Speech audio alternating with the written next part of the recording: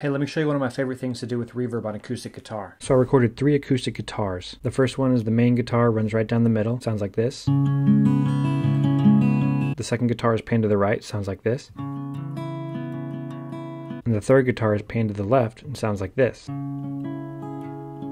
But the trick is this. Take the right guitar and send it through a bus to the reverb, but pan the reverb all the way to the left. That way you get something like this. And here are the guitars on the right, but the reverb is coming from the left. Now that sounds dreamy already, but you pair that by taking the left guitar and doing the same thing, but routing that reverb to the right side, and it sounds like this. Now what's cool about this is you get the clear guitar signal in each ear, but mixed in with the magic reverb of the other guitar. And when you pair that with the first guitar all together, it comes out pretty magical.